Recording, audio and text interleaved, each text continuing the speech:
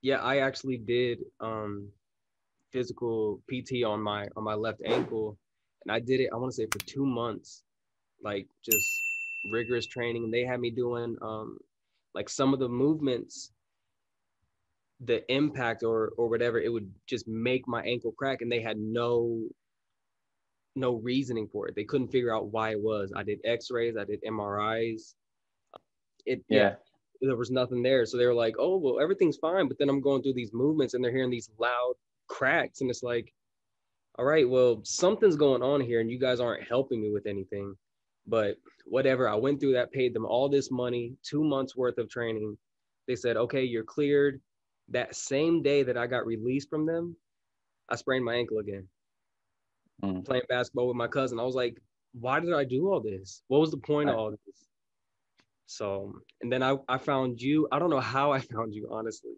But I found like your YouTube or something.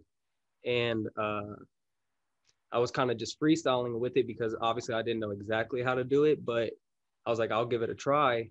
And I think I was just doing the toe curls, maybe the figure 8 marbles or whatever. And off of like one session or like a week of me doing that, I felt 10 times better. I was like, how, that doesn't make any sense. Like, that doesn't make any sense. Yeah.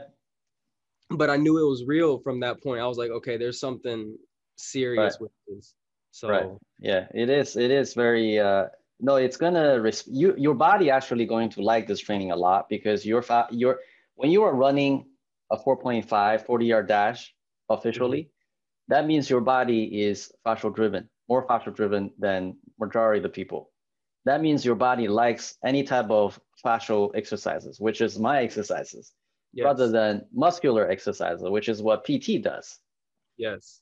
So the problem with the PT's approach, because they don't, in their textbooks, there is nothing about fascia. There is no paragraph on fascia in the textbooks of PT. Yeah. So how are you going to apply something or fix something that you never learned? You can't. So that's the issue. Okay. So what we're gonna do, the first thing is we're going to do the elevated toe curls. Since you don't have the ball, we're gonna do the elevated toe curls. We're gonna do that 2 minutes each foot. Cool. All right, 1 foot at a time. 1 foot at a time. Yeah, I'm gonna start a timer for 2 minutes. So this is what you want to follow also. So when you do these exercises, you try to do each exercises for at least 2 minutes. Once your hyperarch fascial tension level is high, you work the whole body. Okay. You basically get rid of like, I don't know, half a million exercises with this one exercise. Yeah. See, like right now, like my feet are sore, so I just tried to like go like this, just to like kind of stretch it out. Normally that would crack like 4 or 5 times, just pop, pop, pop, pop, pop. And now there's nothing. Good.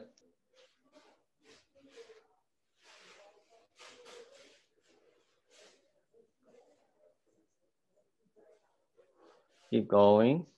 I know on the standing leg, you start to feel a lot of glutes, right? Yes. What's the score on 1 to 10? For my glutes on my right? Like a 9.5. Okay, excellent. And rest. Good. And what do you feel on your marble side? I just felt a lot of my tendon. That's what I felt the most of. Okay. Maybe a little hamstrings, but very little. Glutes, very little. Not much there. Okay, that's fine. Now we're going to go to the other side. We're going to use the other side with the marble, and this side is going to be the balancing leg. Same speed and everything. Okay, get ready. And start.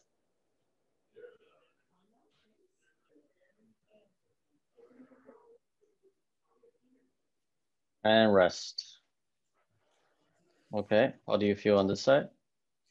I felt my arc on this. And I think my tendon as well.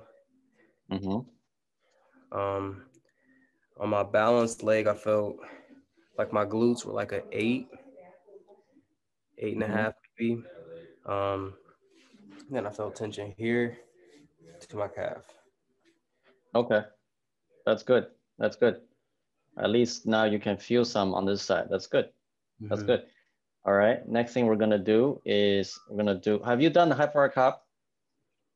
Yeah, a little bit. What do you feel in that? I feel like my glutes get heavy. Okay. And your ankle can take that actually? You doing the 2 foot or the 1 foot? I try and do both. I don't know if I'm doing it correctly per se.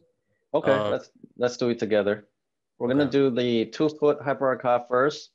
We're gonna do 2 minutes, and then we're gonna do the 1 foot. Okay. Yep. And rest. Okay. First, we're gonna talk about what you feel. What do you feel in the body? A lot of sensation in my feet. Arcs. A lot of calf activation. Not much in my hamstrings, but I feel it in my glutes. How much in the glutes? Probably like a 6 or 7. 6 or 7. And how much in the calf? Like a 7 or 8, 7.5 maybe. Okay. And how much in the ankle? Not much. I don't really feel anything in the ankle. Okay. How much in the arc? The arc's like a 9. Arc's a 9. Wow. Okay. On both. That means, right. That means we can improve a lot. Okay. Yeah. So first is your localized area, which is your arc. So your arc, your feet has to get strong first. When that gets stronger, whatever stimulation you throw at it, it's not a problem. So it's basically say, oh, I don't feel anything. Then it goes up. So right now it's your calf need to be strengthened still.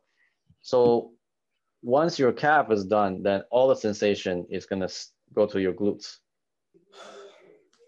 Good. How do you feel on this side? Yeah, a lot of arc. Definitely a lot of glutes too.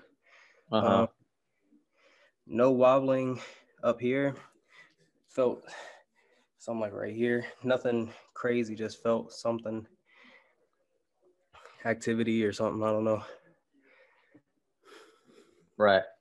That's okay. That's right. So on the other side, you didn't feel the glutes, right? With the No, not much. Not right. much of any. Yeah. So the connection is less. Also because you have a lot of adhesions in the quad on that leg. We need time to get rid of it. Okay. So this is what we need to do. Okay. So okay. So yeah. So it's not bad. I mean, it's not bad. We found a lot of problems, but we understand very clearly, precisely where the issue is. Yeah. Because there's a lot of adhesions on your left quad, and it's preventing you from using your glutes properly. We're gonna get rid of that, and we're gonna build the connection back, which you should have. Okay. All right. I feel like I'm ready for my next workout. I'm waiting for tomorrow now. Yeah. Good. Very good. No, you're actually very gifted. I tell you, because I see a lot of athletes. I know how their body works. You're actually very talented in your body. Like that was just maybe serendipity, but naturally you're just gifted. So you can build up much quicker. A lot of people, they don't have what you have. And you will take them maybe months and years to get to where you are today. So you have a head start already. Awesome. What I mean by months and years is doing my training. They had to do like months and years of training to get to where you are. But you're already more advanced. Yeah. That's awesome. That's awesome. I'm ready and I'm willing to do the work. So I'll definitely keep you posted on the progress. Okay. Very good. And congratulations with you and Wei Li and you and Alistair. I saw that on Instagram, or maybe it was on Facebook, but I saw that he's starting to get in on it too. So congratulations on that. That's gonna be a monster. Yeah, I don't know what's gonna happen. That's why it's so interesting.